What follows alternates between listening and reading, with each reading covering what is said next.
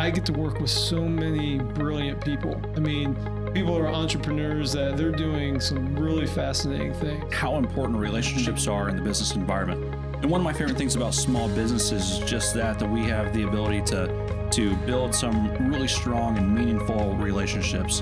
We got to have money out there for us to make it. Right. Absolutely. Got to lend some to make some, right? Right.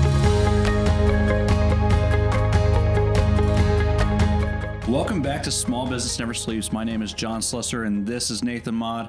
We're the co-founders of the Indiana Small Business Association and your host of Small Business Never Sleeps. Yeah, thank you for tuning in. Today is episode number 4, and we couldn't be more excited.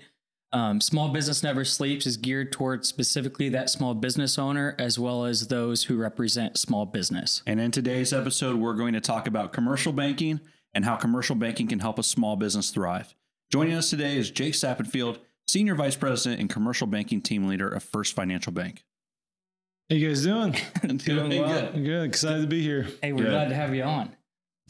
Jake, thanks for joining us today. We absolutely appreciate it. We're excited. So let's just dive right into things. Yeah, absolutely. So for those listeners, I've had the pleasure working with Jake over the past few years and only have experienced great things with himself as well as his team at First Financial.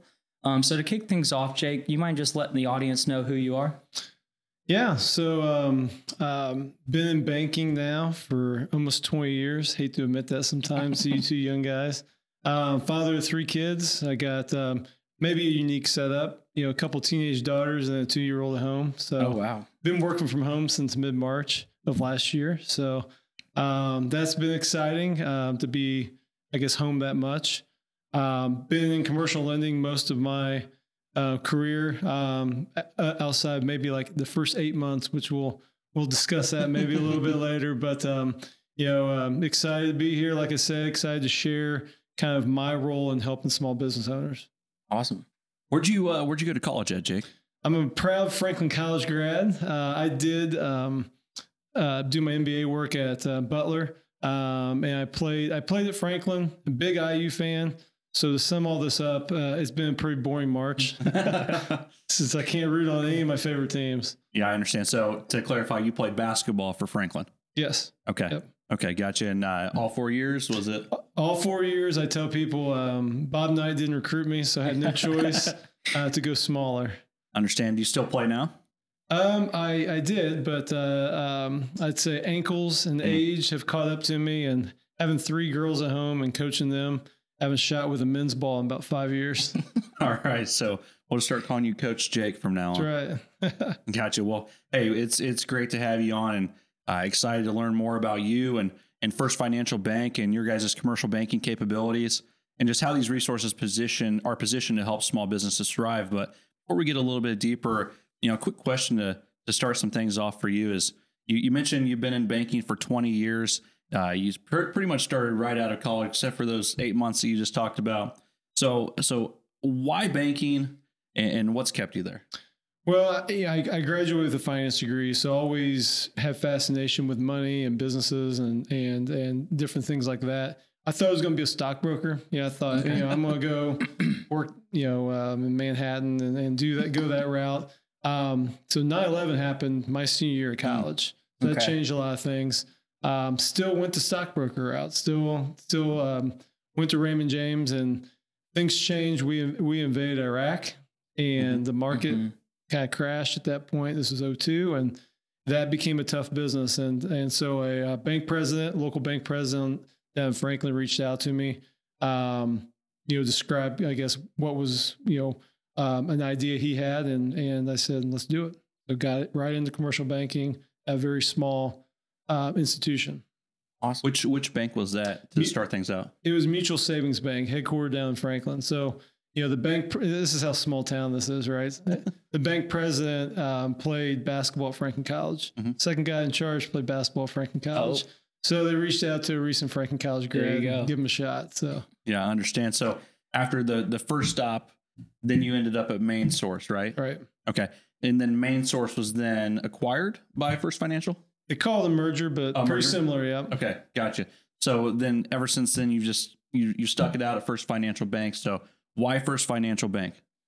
Well, first of all, I would say that the way that the bank itself treats people is top notch. I mean, lots of flexibility, benefits, and you see that, and because you treat your employees that well, naturally that progresses into you want to take care of customers that well. The other thing is, and again, no knock on any other financial institutions. I don't know their environment, but we're positioned to be a nice size of a bank, but still a community feel. And that's really, my forte is community lending, community banking, working with small business owners.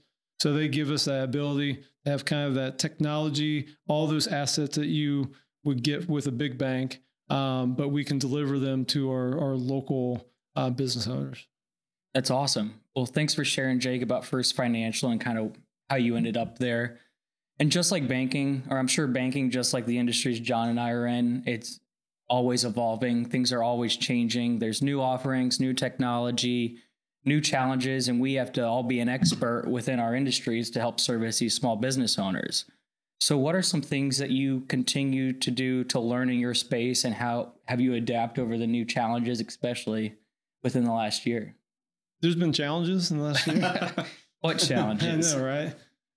You know what's interesting is the core. I'm in lending, right? Mm-hmm. And so on the deposit side and a lot of the other parts of the bank, there is always changing the way people deposit their funds, the way they transact with customers transact with each other, the way businesses transact with businesses. That's evolving, becoming more efficient. Mm-hmm. Fraud's a big issue that always comes up in that side. So we're always trying to fight those things. On the lending side, there's some core principles that really don't change. Mm-hmm.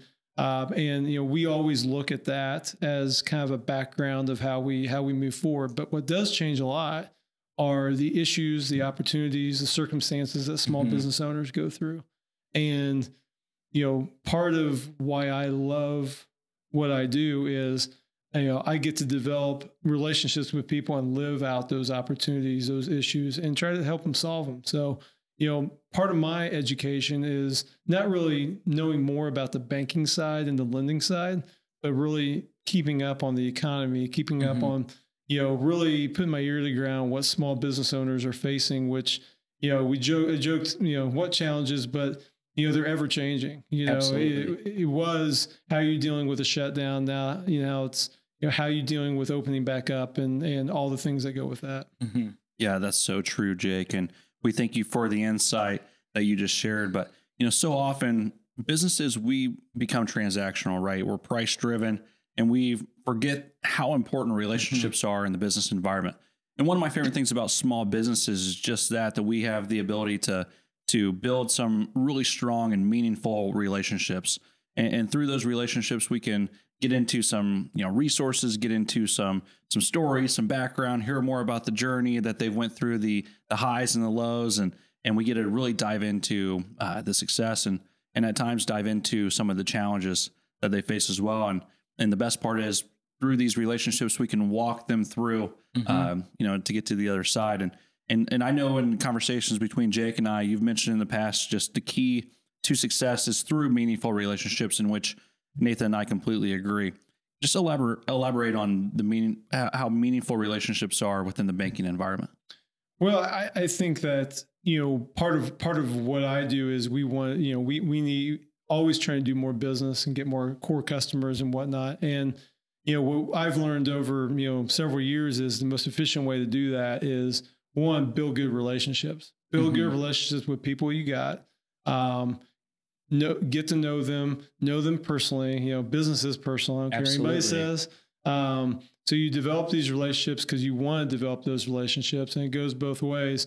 And naturally you're going to refer people to ones that the people that you like, the people that have helped you. And so it's very important for a bank to understand that and grow in that way. But the other side of relationships is what does the customer get from the bank? It's not always, banks will always say that it's not about rate and fees and all that. Well, I mean, that's naturally they want to say that because they want to get not the highest, but something that makes sense. I've always thought, and this is what we try to focus on, that we're kind of a community center for them. I mean, and we can be a nice referral base for them as well, where I get to work with so many brilliant people. I mean, people are entrepreneurs that they're doing some really fascinating things. Why can't I connect people when it makes sense? Right. And that's one of the things I know that Isabel's trying to do and is doing very well is, you look at all the different professions out there and you get some of the commonalities that make sense, get them involved, start connecting people, because, most of my small business owners became small business owners because they were good at making that, right, or they're good at doing that. And they're not necessarily good at, being a tax preparation or, even operating their own business. And who's going to have that conversation with them? And I think it's naturally a banker because we get to see all the people who do different things very well.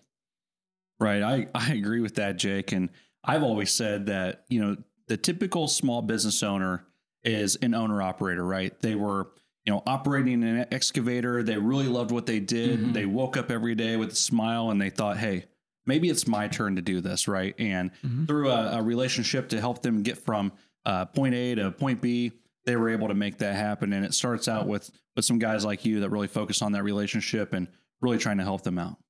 Yeah, and I think that's why we all joined ISBA and are part of ISBA today, is because we enjoy helping that small business owner reach their goals and potential, taking that work off their plate. So again, like you said, they can be an excavator operator, a carpet cleaner, whatever their passion has led them to. And I think it's a really cool piece that we're able to help them, achieve their goals and so on. So agreed. I agree. And to piggyback you guys' comment, one thing that I think is always a challenge with small business owners is to go from that I'm in my business to on my business. Yes, so true. And usually what that entails is, all of a sudden now you got to be the guy outside looking in, you got to hire people. You've got to, maybe do more of the paperwork stuff. I hear all the time, you're just not in the field as much. You worry about the quality of the job now because you're not actually the ones out there. So, it's all those things that transition that, I've seen over and over and really enjoy being part of the solution. Absolutely. I completely agree with you. So you joined ISBA. We all joined ISBA for our passion for that small business and small business owner. What is it exactly about small business that you love so much, and why small business? It's, for me, from a selfish reason is, it's funny because my kids think banking's so boring. You just go in and people give you money, then you loan it out and you go home. Right. Yeah. And I'm like, yeah, that's exactly how it is. It's so dynamic and every situation's so different. And, I'm in a position now where I run a team and I train a lot of young lenders. And I tell them it's going to take you several years because you never see the same situation twice. And you might see similar and that will help you out, but you rarely see the same situation twice. So it's exciting because it's problem solving. Absolutely. A lot of times. And, we don't always have all the solutions all the time, which goes back to connecting people. But I think it's just the difference. And you may have 7 or 8 things going on at one time and they're all different. And to be able to solve those and be part of the solution going forward. And just the success, when you see a small business owner succeed, whatever that means to them, it may mean a revenue mark. It may mean selling their business. It may mean just being profitable. Absolutely. But whatever that happens, man, that is as cool as a feeling as it gets. I absolutely agree. And I couldn't say it better. I feel like, so far in this conversation, we've learned a lot about you. We've learned a lot about First Financial Bank and just why small business is so important to you. And I get the sense that you're just a true expert and you're focused on learning and growing. And I absolutely love it. Now that we've had that conversation, how about we dive a little bit deeper into the banking side of the conversation? So to kick things off from that end, what does access to capital look like in 2021?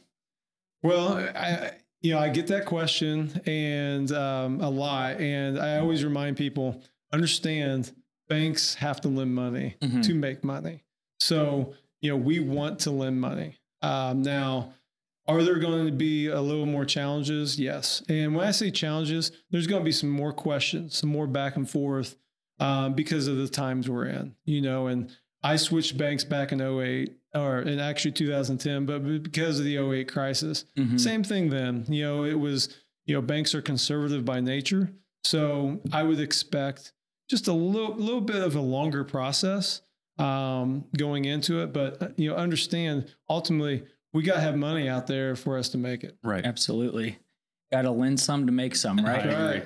Awesome. So Jake, if I was a small business owner, especially for the listeners tuning in today, what are some of the things they can do to put themselves in a position to borrow money? No, great question. And really, first and foremost, really is you have to look at COVID-19, how that has affected you, and how that's going to look going forward. So that's really one of the most, that's the first questions out of our mouth is, starting in March of last year, what happened? What happened to your revenues? What happened to your expenses? How did you adapt to that? And it's all over the board, those answers, right? And then how have you adapted going forward? What's this year going to look like? Because we're not out of the woods, right? I mean, there's still a lot of things going on. So that's step number one. The second one is no secret, but it's worth saying cash is king. All right. And, we take a very hard look at not only company balance sheet, but personal financial statements as well. And, build cash. All I can say is build cash. Because one of the best mitigate to risk, and I say that is, hey, I want to buy this truck for my business. And a bank says, I don't know about that. And you say, I can put 25% down. That helps that situation out quite a bit. Understood. So, cash is another one.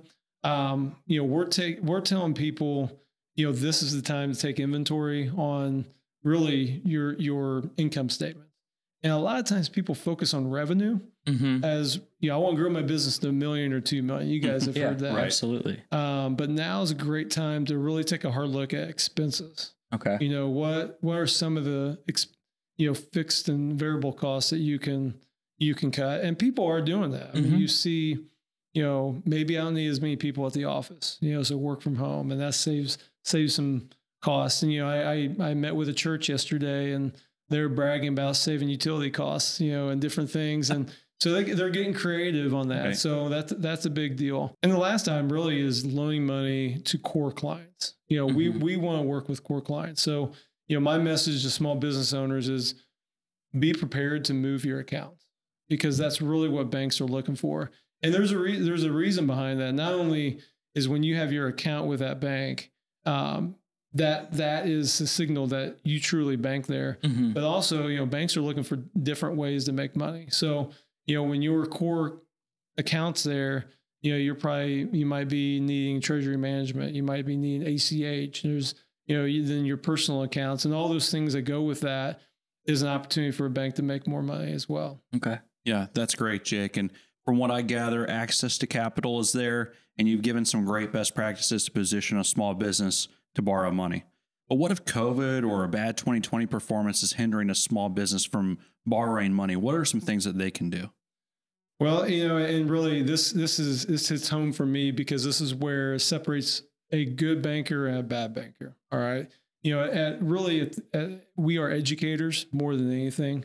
When you are a small business lender, I'm prepared to talk to business owners that this is not their forte, right? Yep. Most small business owners don't borrow money on a regular basis, so they don't know what we're looking for. Okay. So a lot of times they come to us where they're not in the best position to borrow money. Doesn't mean we don't want to do business with them, but they're just not in that best position.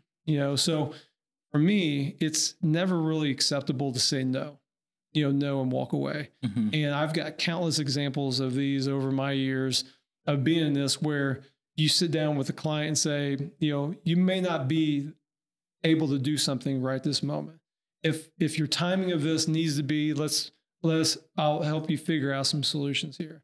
But if timing isn't, and this is where you want to go, let me help you, put you in position to borrow money. And that may be, this is how we analyze this, and for the most part, it's a working plan over a period of time to get them to a spot where they can buy that building, or they can buy that business, or they can increase their line of credit. So again, we're educators at heart. And to me, it's building that relationship. And eventually, if you land that and they listen to you, man, that's just first of all, you've created a bond there that they're just, they're going to trust you for a long time. But I think that too often, I should say, banks put pressure on their lenders to get immediate results, and they don't take the time to sit down with people and understand that a lot of their future business are people that just aren't in position today. Yeah, that's awesome. Agreed. So for our audience tuning in, that small business owner, as well as those who represent the small business, if someone listening today wanted to learn more and was interested about lending best practices, where would they be able to find you and connect with you? Well, I'm on LinkedIn, so I've been very active there. Obviously through ISBA, so I'm always active with them, and we can always attach my email and phone number and stuff like that. But usually LinkedIn is the best way for me, since I've been pretty active on that in the last couple of years. Jake, there's so many other groups that you could be a part of, and you selected ISBA. So why ISBA? What's your perspective of ISBA? Well, I mean, first of all, I think we're talking about our passions with helping small business owners. This is one of the first groups where you brought in all these different professions that work with small business owners. And not only are we sharing our passion and we're sharing referrals and sharing, different things, but we're also educating each other. For me, there's not a common place that I go to kind of keep my ear to the ground on what's going on in the economy and different faucets, And so for me, ISBA, whenever, we get together or there's these type of sessions, it's an educational moment that helps me understand kind of what's going on in all sectors. And like I said, I want to be a solution. And I recognize not everything's a banking solution. There are other issues going on out there. And I want to be able to be a little knowledgeable and help my clients. That's great insight, Jake. Thank you for joining us today on our Small Business Never Sleeps podcast. I enjoyed getting to know you better and gathering a clearer understanding of commercial lending and how it can help a small business thrive. Absolutely. We appreciate all the great detail you provided today and how we can better position you as a resource for that small business owner here in the great state of Indiana. So thank you very much again for joining us. And do you have any last words? Yeah, first, I appreciate the time, guys. And really, my main message would be that if you're a small business owner, you deserve to have a relationship with a bank. You deserve to have something, that with a financial institution that understands your business, that's willing to sit down with you and work with you and come up with a plan, especially right now. If you don't have that, there are bankers out there. I would definitely say I'm one of them, but I'm not the only one. So, keep searching for that, because you should have someone that you can go to, you can bounce ideas off of. That's what we do at First Financial Bank on my team. But every business owner deserves that. Awesome. Well, thank you, Jake, for tuning in today and joining us on the Small Business Never Sleeps podcast. You can find us on LinkedIn, YouTube, Facebook, as well as all your other podcast platforms like Spotify, iTunes, Google, and Stitcher. Next time, Nathan and I will spend some time walking through the journey of a small business owner's path towards success. And don't forget to keep on grinding, because small business never sleeps.